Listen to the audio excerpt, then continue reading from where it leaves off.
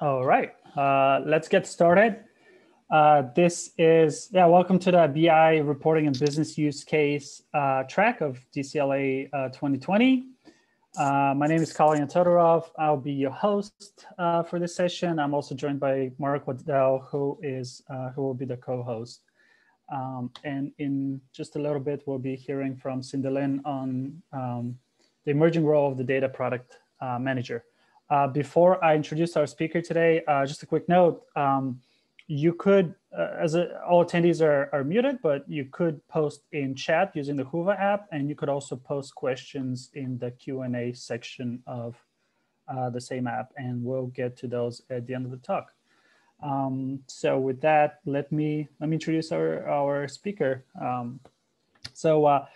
Cindy Lin, throughout her career, Cindy has made complex information insights accessible to colleagues and customers, yielding positive results across numerous industries, including technology, gaming, social media, research, and manufacturing.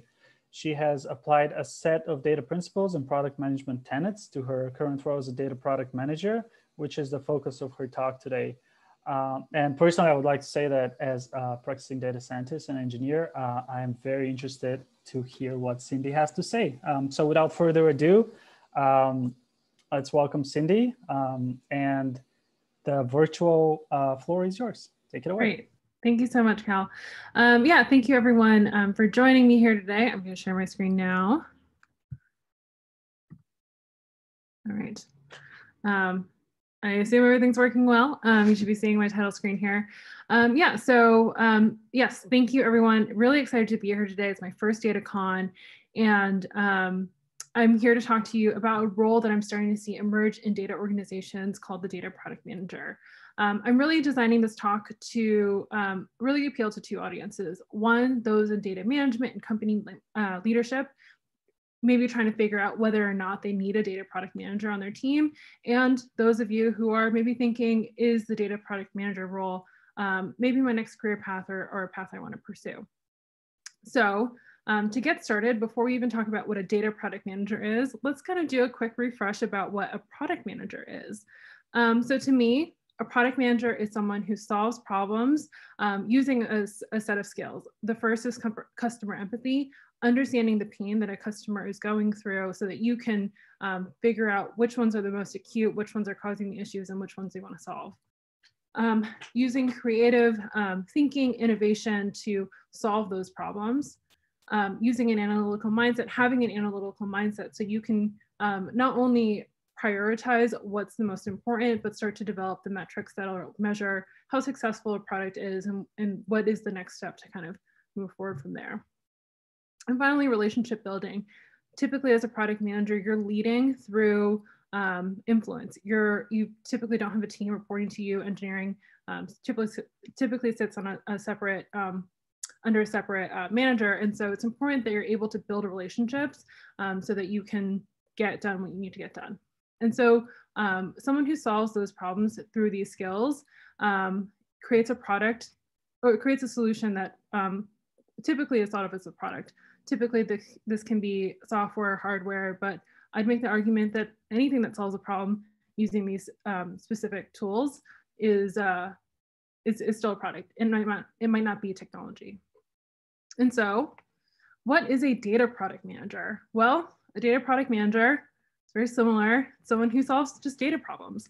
It's just more specific to data, but is still using those same skill sets, and they're still creating a solution that is still a product.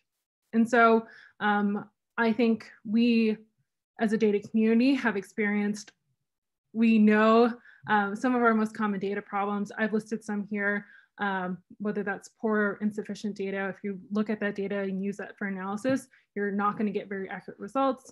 Maybe it's a skill issue, it's a lack of data analysis skills or lack of ability to communicate with that data.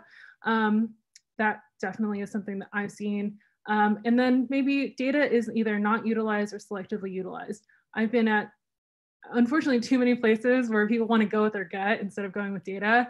And that's definitely frustrating.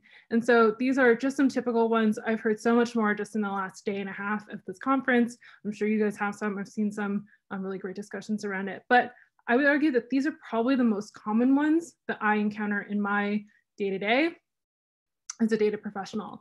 I think this is something that often comes up with, again, data management, company leadership.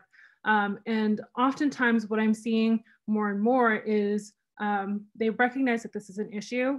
And so we want to do something about it. And usually that something is maybe implementing a data culture initiative, which is great, except for I often find that those initiatives are not super well defined. It's pretty ambiguous who owns it, what success is going to look like. And so I would argue, solving these problems with a solution that causes more problems is maybe a place where a data product manager can step in and have a really big impact. And so today, what I'm going to be talking about for basically the rest of the talk here is how my current employer, HopSkipDrive, has used this role to really solve this problem to create a data culture. So, and that's really through looking at the issues that they're facing and at least having at a high level a strategy of treating data as a product. So before we get into that entire story, let's just very quickly talk about who HopSkipDrive is. HopSkipDrive is a company that's focused on creating opportunity for all through mobility. What that really means is that we connect students with our army of care drivers on our technology platform. We typically work with parents, schools, government agencies, and increasingly have been focused on making sure that we have transportation set up for our unhoused, foster, and youth with special needs. We're venture-backed, based here in Los Angeles. I know not everyone is based here now, but yeah, that's who we are. And so I started about a year ago, and before I started, there was, as a growing startup, there was a recognized need that data was a big part of how they wanted the company to grow. I think, we all kind of understand, especially as data professionals, the impact, the value that data can have, and leadership especially knew that. But what they were seeing is that they had, the individual employees were really struggling with how to use that data effectively and how to have that data-driven mindset. I think a lot of us, a lot of leaders want their teams to have. And so they really recognized that there were two main problems surrounding this and had two strategies in place to address them, or wanted to implement two strategies. The first, let's talk about the problem first. The first was the fact that there were over 200 workbooks or views in Tableau, or data visualization tool. And many of them were being underutilized, even though, and how that manifested is that the business intelligence team was still fielding questions around, where is this data? How can I find this? What is this number? And oftentimes it wasn't complex questions or complex data that they were looking for. It was just like, what was our, how many rides are we expecting to do tomorrow? That kind of thing. And so the high level solution here, or the strategy that they wanted to implement, and I say they, I mean company leadership wanted to implement, was treating data as a product. And there are some questions around that, right? Like, what are the problems or really the barriers that are preventing that better adoption of those existing data dashboards? So that was the first problem. And the second problem was there were certain employees that were able to find that data, but still struggling to develop insights that they can then use to make decisions. And so it was really about bringing that product, that data to the people, was the strategy they wanted to implement, which really just means building up the analytical skills in each of those departments. So obviously that means some training, but they acknowledge that the individuals that should be trained and to what level really varied amongst individuals in just each of their departments. And so how they decided to go about this is they wanted to hire a data product manager. And so we'll just share here the mission that they had kind of put out as what they wanted this role to accomplish. I'll just read this out. They want this role to accelerate adoption of business intelligence self-service, enabling the entire staff to take action at a greater scale while maintaining excellent service. I think that's great, but really, let's break that down. It's just really about making sure that it's about democratizing data, right? what I think is even more powerful is what the key outcomes for this role they were targeting, right? So this role was going to train members of each team to use Tableau, curate published data sources, build data products and models, and enhance data infrastructure. So it was clear what they wanted this role to accomplish. And so for the competencies, looking for first and foremost product and project management skills, someone who could write and communicate effectively, and also has really strong presentation skills. Definitely had some data skills. You can see the different technologies that were being requested here. Someone who has already worked in data for a bit and also has some, people management skills, right? And then lastly, some programming skills, Linux, Python, which I'll admit I'm a little weaker there, but yeah, so that was kind of the makeup of the type of person. Definitely not someone who is starting off in their career, but can definitely, someone who maybe has a little bit of BI, a little bit of product. And so who do they hire? Obviously they hired me. And so my background, I have an education, or I have a, bachelor's of science in civil engineering from WPI.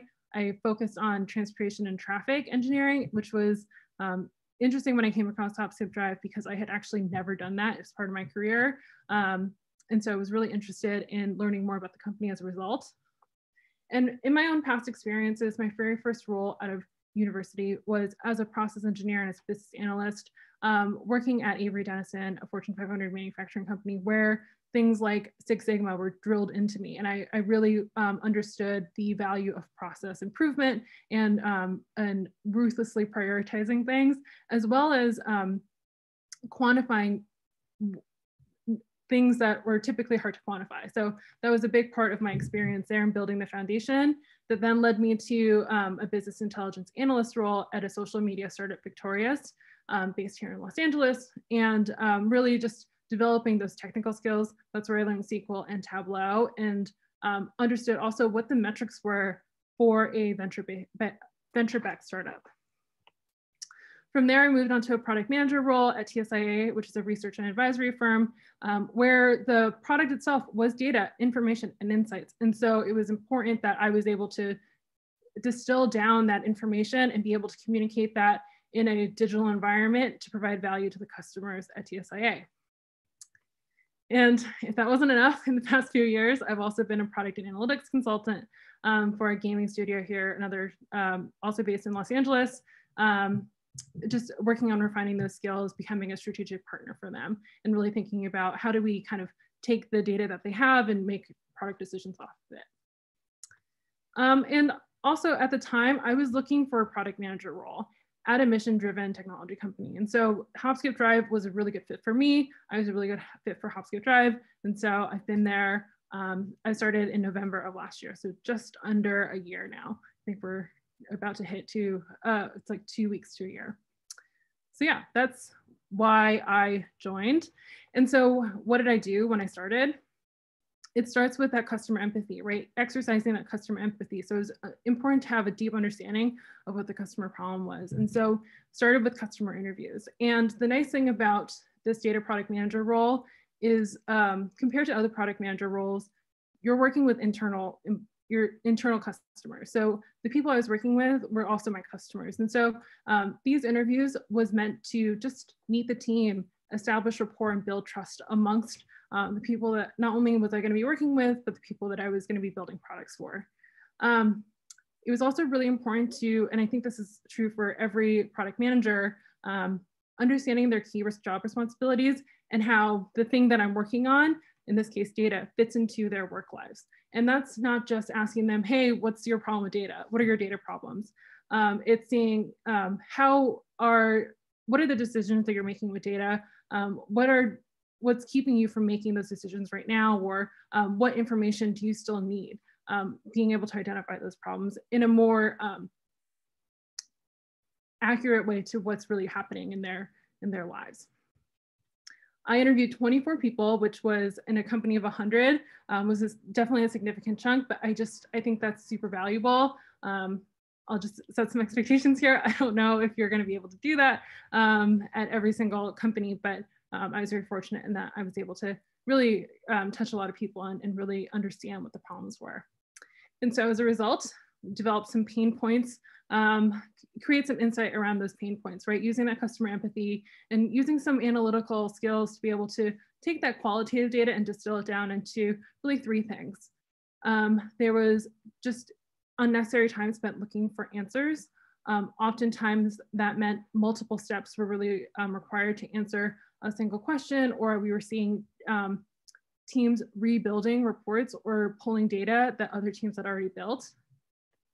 There's also a lot of discussion spent clarifying data, perhaps because there was inconsistent terminology, or there wasn't a consistent source of truth for certain data. And so that obviously causes a lot of confusion. I'm sure everyone who's been in that position can really relate to the kind of confusion that can cause. Wait, what do you mean there? What do you mean there, right? And ultimately what that really meant was that actionable data was underutilized. It was so difficult and tedious to do data exploration, to look at the data with an analytical mind, that people didn't do it. We're busy people, we're at a startup, we're trying to do all these different things, so it wasn't happening.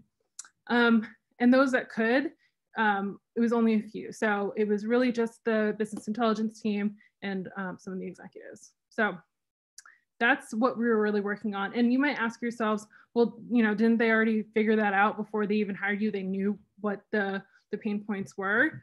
Yeah, at a high level, but what you're not seeing is all the ways that those little things manifest and how to, and also hearing what they've already done, right? So understanding what has worked, what hasn't worked. And so those customer interviews were really important in order to understand kind of holistically what's happening.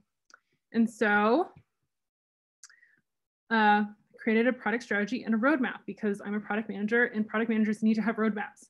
I'm just kidding. But yeah, so what that really means is that I started with a data culture model, wanted to kind of have a way to frame the rest of the work that I was going to do. And so it's really 3 tiers. It starts at the company level, and you can see the components that make up the company level here. First is trust in the data. First and foremost, people need to understand and trust the data that's coming out that they're using. Next is process, some kind of framework to understand the data, transparency and metrics, meaning that there is an agreement across the company about what metrics we're using, and transparency from the top about what's happening with those metrics, why they're changing the way they are, and what we're doing about it, not really covering that stuff up, being really honest with those numbers. The next is at the team level, wanted to develop tools that were designed specifically for those teams and what they were doing, their responsibilities, and making sure that there was a community just even within the teams that individuals were working on to feel like they were supported, not just by the BI team, but by others in their more immediate kind of working life. And finally, developing stuff for the employees. So I'm thinking about making sure that employees felt empowered, meaning they ask and they can answer, they have the capability to answer their own questions, which really means developing their talent. We're intentionally recruiting, developing, and retaining data talent. And ultimately, kind of the pinnacle would be if employees had a mindset that was really data focused, meaning they're using data to challenge assumptions and have the ability to do so. And so this is the model that I just came up with, definitely with some help from Google, but this helped me kind of reframe everything else that I did. And so you'll see on the roadmap, I had kind of planned out starting in December of 2019 through the next few quarters, but it's also organized by company, team, and employee. So again, kind of aligned around those areas. And you can see what I did. Excuse me. And on top of that, because it is important to measure what you're doing, using that analytical mindset to make sure that what you're doing is having an improvement. Because if it's not, you need to refocus, right? Again, metrics along the same kind of areas where it's based on the employee, the team, and the company level. And for the company level, we ran a survey, and the idea was to run this every other quarter or twice a year. And so kind of baselining, this is where we're at with how people felt about the quality and of the value of the data that was being shared. So not bad, but definitely room for improvement. And so let's talk about how we actually get down to brass tacks. So what was the execution of this data culture initiative for me? So start off with, again, we're gonna follow that same kind of data culture model that I used, which was, we'll first focus on the employee, which for them, really starting to develop trainings around them. I thought about 4 levels of data training. First being data educated, which really establishes a baseline for data literacy, which is really target to everyone in the organization to make sure that we're all kind of on the same page about what we're talking about. We just kind of have that baseline. And so that was really important. Building on top of that, we had the Data Explorer. This one was really focused around building knowledge and understanding around HopSkipDrive specific data and specific metrics, why you pick them, where you can find them in Tableau. Target audience for this was Tableau users, so people who had access to data, making sure that they had the ability to find that information and could make decisions on it. The third level is data evaluator. Now, something I haven't talked about yet is we initially, when I had started, there was an idea to hire analysts as part of the, to sit in some of the teams that are a little bit more data focused. What we decided to do was to actually identify individuals on those teams that already had some data skills and develop them further. And so these are what we call the team analysts that would really mainly interface between the data science team, or sorry, the business intelligence team, we're not data science, business intelligence team and their own teams. And so this data evaluator training was really focused on building skills within those team analysts to build their own reports in Tableau. Because another thing we found is that the majority of people who were using Tableau didn't need to be building their own reports. They just needed help finding the data they're looking for and understanding it. So that was why the Data Explorer one was so important. And that's what makes that one different from the Data Evaluator. So this one was really just focused on those team analysts, making sure that they understood how to build Tableau workbooks off of the published data sources that the BI team had made available. And finally, the data evangelist training. This one was focused on training team analysts to build their own data sources. So taking those same individuals and kind of up-leveling them when it became apparent that the published data sources that were made available no longer suited their needs. So this was really just a review of SQL basics and SQL and database basics. So that's on the training level. And that, again, focused on what we're gonna do for the employee.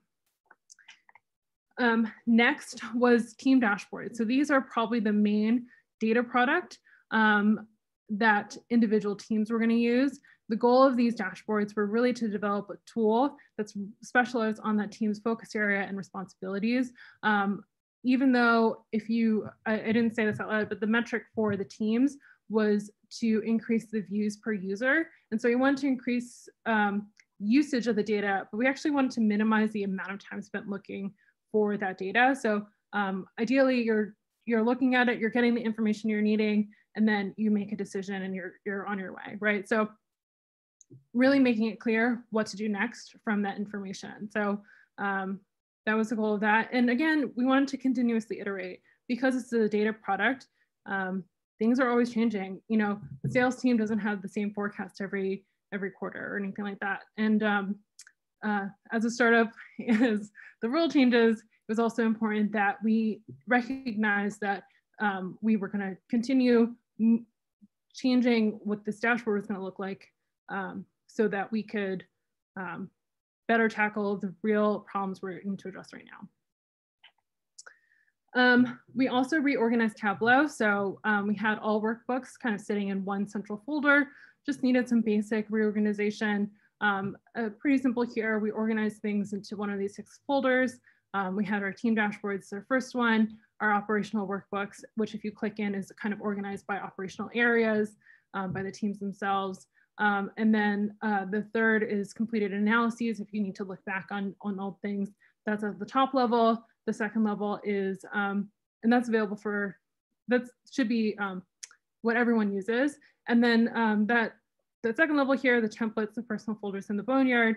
Templates are what we've made available for those team analysts to kind of build upon to lower that barrier to get them started with creating workbooks. 5 is just a personal space for individuals And 6, the boneyard is just an archive. So that was just like helping people find what they needed really quickly.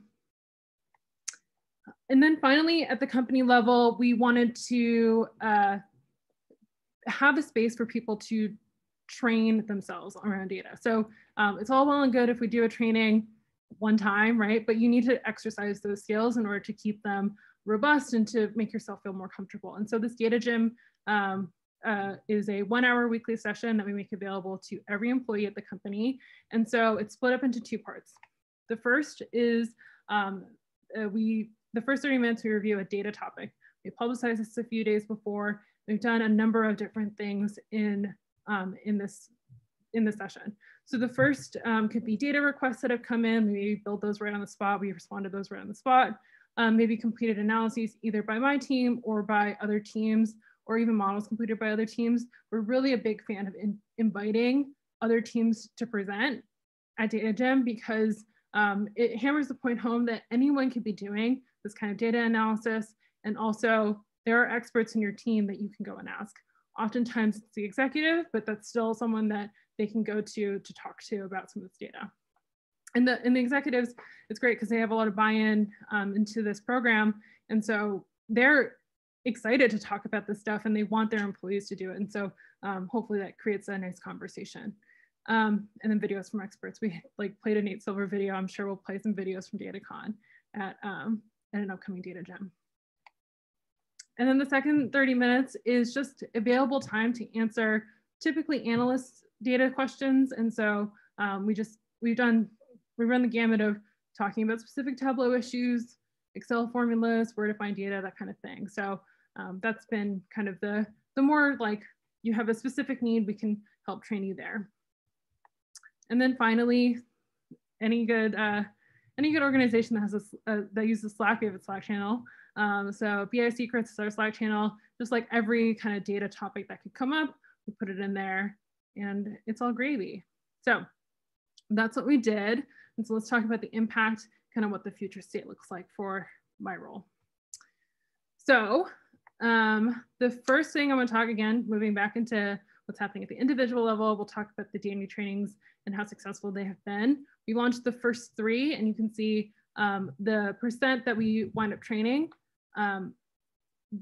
Say I wound up training.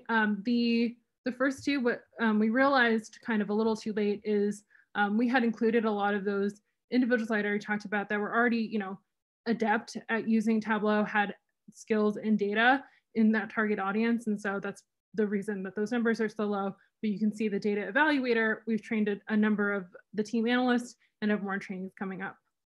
We haven't launched the last one, the data evangelist one, because we are just not in a place where we need it. That kind of tells you a little bit about where we are with our data journey. So yeah, not really needed quite yet. On the team dashboard side, we launched 7 team dashboards, but also COVID. And so what this really meant was, as an organization who was focused on driving kids to school as the only way that we were doing things, not the only way, really the primary way we were doing things, things really significantly shifted when the pandemic happened. And unfortunately, we had to lay people off. And so we had launched some dashboards prior to the pandemic that really just weren't useful anymore because of, again, they were supposed to be really specific to what they were doing at the time. And so because we had to really significantly shift the type of work we were doing, the data team really focused on how do we help bring down costs and make things more efficient with the smaller team that we have. However, recently there's schools opening around the country, not specifically in LA, but even in California, we're seeing schools reopen. And so now that things are kind of getting back to normal, we are starting to revamp dashboards. We've launched newer versions of those dashboards as, what we've been working on has changed, and just launched the newest version of the sales dashboard really recently. And then finally, talking about what's happening at the company level with the data culture survey, we saw an uptick. We ran another survey in Q2 of 2020. saw an uptick here in the perception of people's quality and value of data, seeing the biggest change with the team, one of the teams that we work the most closely with, which is Marketplace. But the sales team actually either rated things about the same or less or lower compared to the previous survey. And so that's why, I just mentioned sales. We have been working a little bit more closely with them since we got the results of the survey to figure out how we can add more value for them. And so in summary, do you need a product manager? Well, do you have a data problem? Do you want that data problem to be solved with customer empathy, creativity, and analytical mindset and relationship building, and getting a product out of that? Yeah, I think there's a lot of value in having a data product manager, especially as has kind of been highlighted across the conference this past day, and I'm sure into tomorrow. Data is becoming a bigger and bigger part of all companies. And so data problems will only grow. And so having a data product manager, I think, really helps. Now, is it implementing a data culture the only kind of data product or data problem that a data product manager can work on? No. I've worked on plenty of other data problems, things like customer data problems. Again, my last role, I was a product manager delivering data to customers, external customers. And even now, in my role at HopSkipDrive, I am spearheading kind of the reporting piece of our product because I really think it could be a big differentiator for us compared to our competitors. Benchmarking, helping the organization understand kind of how they compare against similar organizations. That's definitely a big data problem. How well am I doing? Where are the areas where I should be doing better? So the benchmarking. And then, I think data science project scoping, that's another data problem I've seen in some organizations. It's definitely a problem that just needs a little fine tuning before we can get to a place where the projects are scoped correctly and we can kind of execute and get things or models in place that are really effective. There's some examples. So in summary, before we move on to questions, I just generally am really interested to hear about your stories around your data culture initiatives.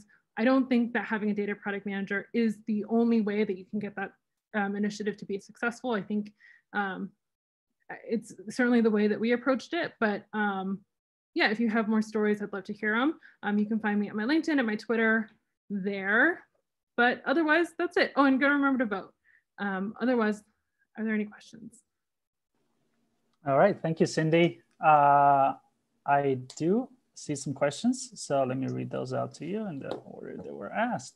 The first one is, hi, Cindy, how many different products are you supporting in the data product manager role? That's a good question. I kind of, again, think about it more as like problems that I'm supporting. There's definitely the problem around data utilization at the company is kind of still my primary area of focus. That's definitely the first one. And the second one is really a growing problem is how do we make sure our customers feel like they have the information they need to make their decisions. Oftentimes we're working with schools and government agencies.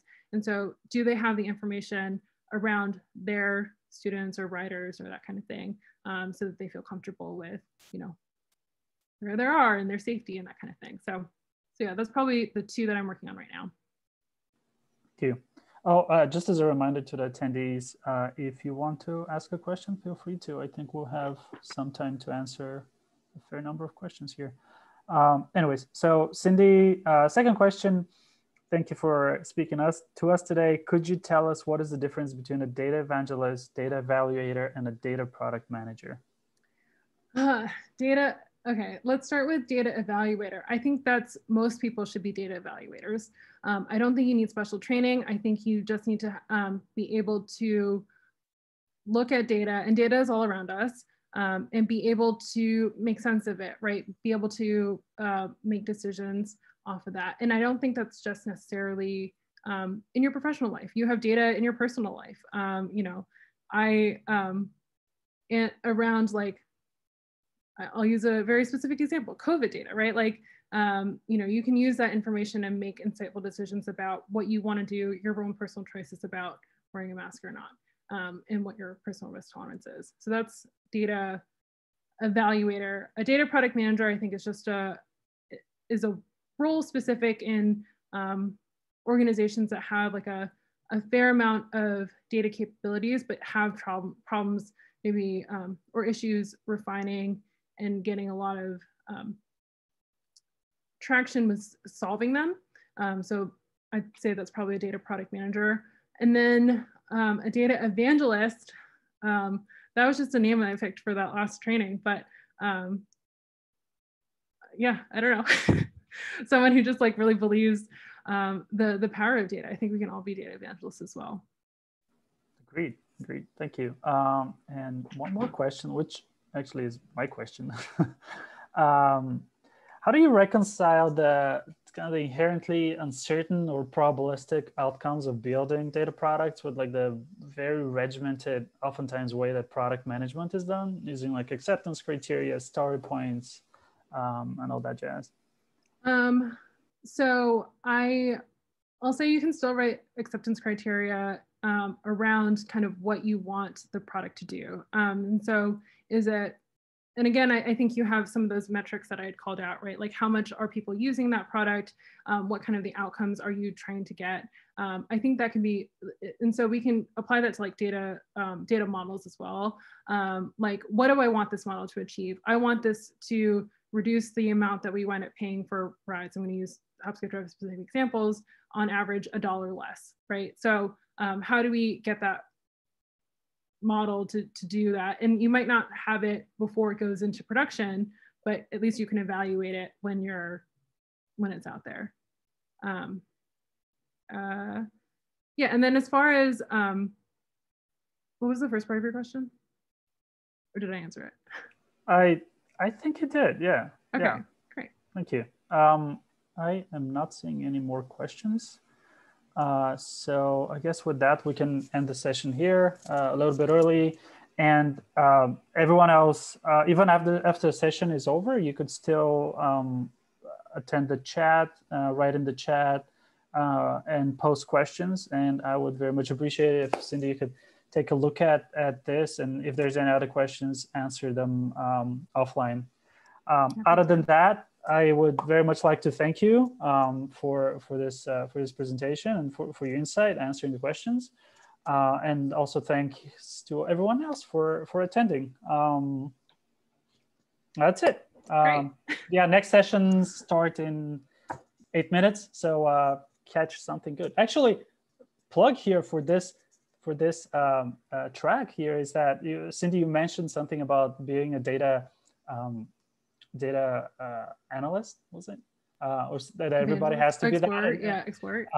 And COVID, and the next session is about visualizing COVID data, which I'm kind of looking forward to. So anyways, that was my plug. Again, thank you, Cindy, and thanks everyone else, and I'll catch you later. Great. Thank you, everyone. Yep. Bye.